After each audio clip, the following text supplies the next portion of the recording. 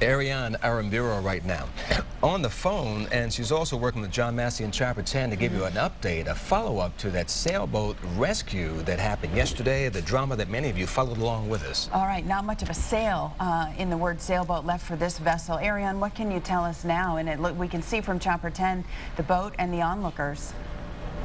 Hey, guys, bear with me. I'm trying to hear you guys in the wind and Chopper 10 above us. But yeah, we're right here at 9 feet, just about 5 blocks down from the Ocean View Fishing Pier. And talk about a boat that was in the news yesterday for quite some time. There were 2 people on board and a cat that were rescued during Hurricane Irene. They were both okay, but this boat has washed ashore. It's now become almost an attraction. A lot of people are down here with their cameras, their video cameras, just kind of walking around the boat. I'm walking around it now because I wanted to check out what it looks like on the bottom. I don't know what you guys are seeing, but the anchor has completely broken off. This huge piece of metal is gone. There's barnacles washed upon some of the rotors here. The anchor chain, I'm walking towards the back of the boat, is completely all the way down towards the water, but it's turned into an attraction site.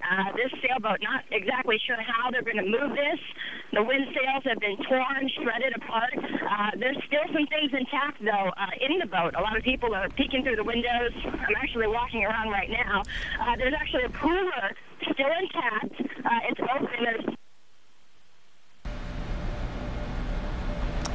I'm sorry, we temporarily lost that signal. We'll try to reconnect with Ariane, but if you're looking at the shot right now, she is right at the top of your screen looking at the boat, as are some other folks who are visiting Ocean View Beach right now, checking it out as if it were a tourist attraction. That is amazing to look at it today, considering what it looked like yesterday when it was just being tossed about in the boat. And just to bring you up to speed, there were 2 people on that boat at the time. The Norfolk Police Department, the Norfolk Fire Department, and the U.S. Coast Guard pulled off a rescue that was pretty amazing, and especially for the Coast Guard, took them back to old times, the times before helicopters, before motorized boats, and even small boats were used in these rescues. They actually used a rope system to shoot with a rope gun, they call it, like a little cannon that will shoot rope over to the boat to secure it, and got 2 people off the boat alive, and from what we could tell, in pretty good shape as they were walking to a waiting Norfolk Fire Department vehicle to be assessed. John Massey, once again, providing this picture in Chopper 10, and we want to send it back up to him.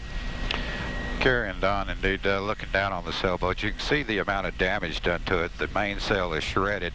Now, what I do know about this couple that was on this boat is, believe it or not, they tried to outrun a hurricane and head toward Annapolis.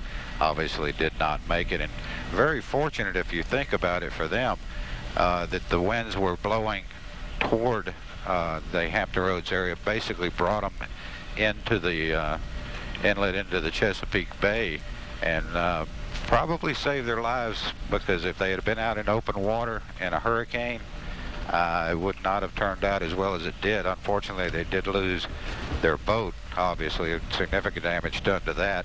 And it's sitting right there on the beach. It washed up on Ocean View, and you can tell just how close it got to the houses and how high that tide was. Because keep in mind that a sailboat has a large rudder underneath the bottom, or a stabilizer.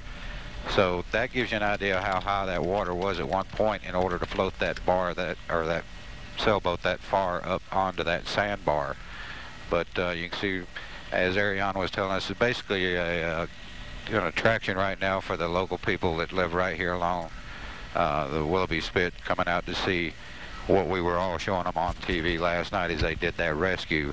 But unfortunately, the boat looks like it's going to be a significant damage done to it. But the good news is the couple was rescued, and they are doing okay this morning.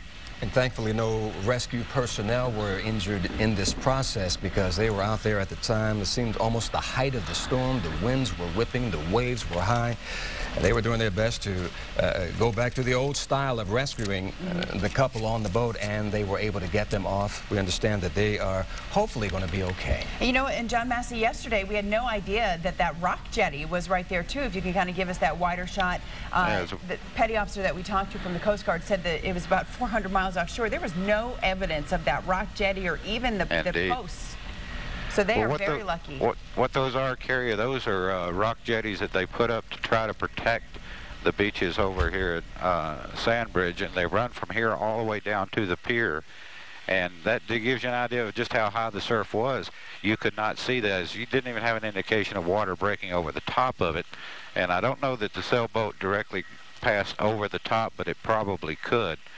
But you can see right now, as I swing the aircraft back around here, you can see all the way down the beach. There's a whole line of those rock outcroppings, and they're basically there to protect the beach. You can see how it kind of scours the beach where the channels between the rock walls are. All right, John Massey and Chopper 10, some beautiful pictures on this day after the storm. Thank you, sir. We'll be checking back with you. And you are watching